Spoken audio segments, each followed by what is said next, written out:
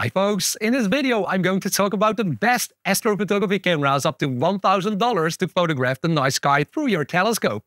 I'll answer why you should consider buying a dedicated astrophotography camera in the first place and what kind of affordable astrophotography cameras are available from just $150 all the way up to $1,000. You're watching Guido's Astro Forum, I'm Guido Ulemans, and let's dive right in. For just $2.99, you can join my channel by clicking on the join button next to the subscribe button below this video. You'll get exclusive perks like my 3-hour planetary imaging masterclass and a collection of my high-quality deep sky images. Let's explore the universe together.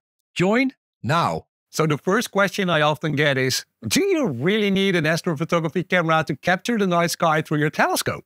And the answer to that question is, of course, no. If you have a DSLR camera laying around like this one or your smartphone, you can attach that DSLR camera or smartphone to your telescope to start taking images of the night sky. All you need to do is just disconnect your lens and get a T2 adapter like this one. You can connect that T2 adapter and you put that DSLR camera into your telescope and you can start taking images of the night sky. Now, these T2 adapters are available for about $15, and there are also many smartphone adapters available on the market today, so I will link to those adapters in the video description below, which brings me to the second question. So, why would you invest in a dedicated astrophotography camera? Well, that's a good question.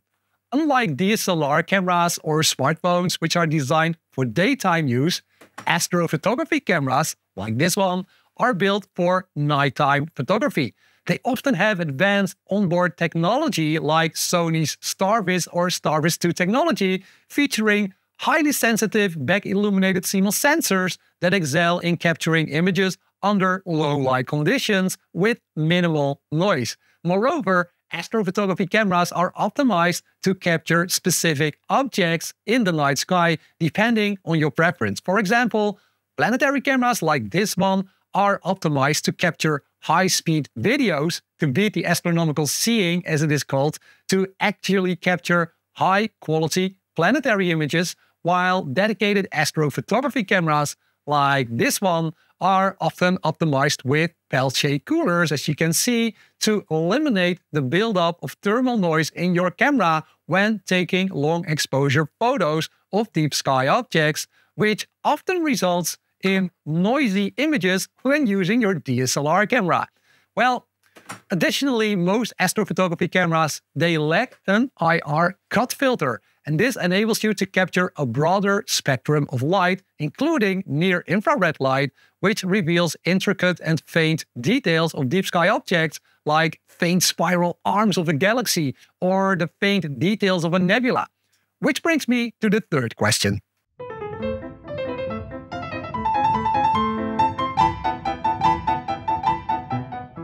So how do you control a dedicated astrophotography camera? That's a good question.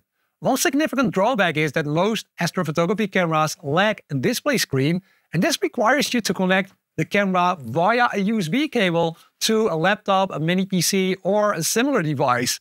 And you will also need to download specific astrophotography software to connect and control your dedicated astrophotography camera. Now, one great alternative developed by ZWO is this ASI662MC. This is a lightweight plug-and-play device which lets you control your astrophotography camera as well as other astrophotography gear wirelessly using only your smartphone, tablet, iPad or iPhone. It's specifically designed for touch screen devices, and as such, the ASI662MC is super user-friendly.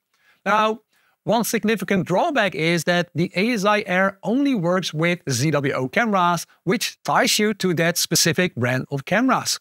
There are other wireless solutions out there, but in my opinion at least, none match the convenience of the ASI662MC, especially when you plan to get into deep sky astrophotography.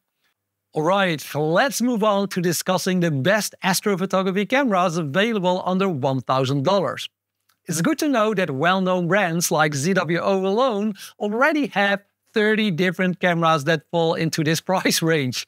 And of course, there are many other well-known camera brands out there like QHY, TubeTech, Altair Astro, and the list goes on and on. It's good to know that although the brands are different, Most brands use very similar Sony IMX CMOS camera sensors, making it easier to do cross-brand comparisons. To keep this overview concise, I am focusing on ZWO cameras up to $1,000 in this video. You can find links to both ZWO as well as other camera brands in the video description below. For just $2.99, you can join my channel by clicking on the join button next to the subscribe button below this video. By joining, you'll unlock my detailed reviews of all ZWO cameras in this price range, available exclusively for my dear Astro Coffee supporters. But that's not all. You'll also get instant access to my 3-hour planetary imaging masterclass and a collection of my high-quality deep sky images. Your support means the world to me and helps create more amazing content about astrophotography. Now, let me give you a summary of the best planetary and astrophotography cameras from ZWO under $1,000 that I would recommend to start your astrophotography journey. And remember, always do your own research. For planetary imaging on a budget, I would recommend the 2-megapixel ASI662MC color camera, which is available for just $149.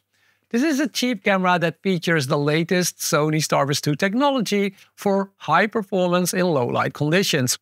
As for the best value camera for planetary imaging, I would recommend getting the 4-megapixel ASI664MC camera, which is available for about $299. This is one of the fastest cameras out there that also features the latest Sony Starburst 2 technology. Now, for those interested in hybrid cameras that accommodates both planetary imaging as well as deep sky astrophotography, I would recommend the 8.3-megapixel ASI585MC Pro, which is this one actually, priced at just $599. The speed of this camera is fast enough to capture the planets, and it also supports a Peltier cooler, as you can see here, which dramatically reduces noise when taking long exposure photos of deep sky objects. And it also features the latest Sony Starburst 2 technology. Now, for those who are willing to spend a bit more money and mainly interested in deep sky astrophotography, I would actually recommend the 9-megapixel Sony ZWO 533MC Pro camera, which is this one, and is priced at $799. Now, this camera provides a larger view of the night sky as compared to the ASI 585MC Pro, and it also features the latest Starburst 2 technology, and it has a higher dynamic range. So, if you want to spend $999 for deep sky astrophotography, I would actually recommend getting the ZWO 294MC Pro at this point in time at least.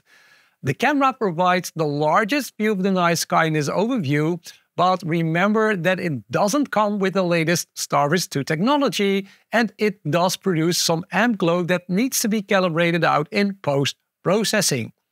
If you want to engage in planetary imaging or deep sky imaging with a monochrome camera, always remember you will need additional filters and a filter wheel, which makes it more costly and complex. But of course, in the end, you will end up with higher quality pictures. If you are willing to invest some time and money in that, I would recommend the 8.3-megapixel ASI678mm monochrome camera, priced at $349, because it offers a fast frame rate and has the latest Sony Starburst 2 technology on board for planetary imaging. For deep sky astrophotography with a monochrome camera under $1,000, I would recommend getting the mono version of the ASI 533. That's the 533mm Pro, which is currently priced at $999. And that camera also features the latest Starburst 2 Sony technology, a Peltier cooler, and it has a high dynamic range with its 14-bit analog to digital converters. Now, for true nerds, I've made a comparison table of all ZWO cameras that are currently available with all the features, and you can find a link to that table in the video description below. Now, let me know what camera you prefer in the comment section, and if you find this information useful, please give this video a thumbs up, clear skies, and talk to you soon.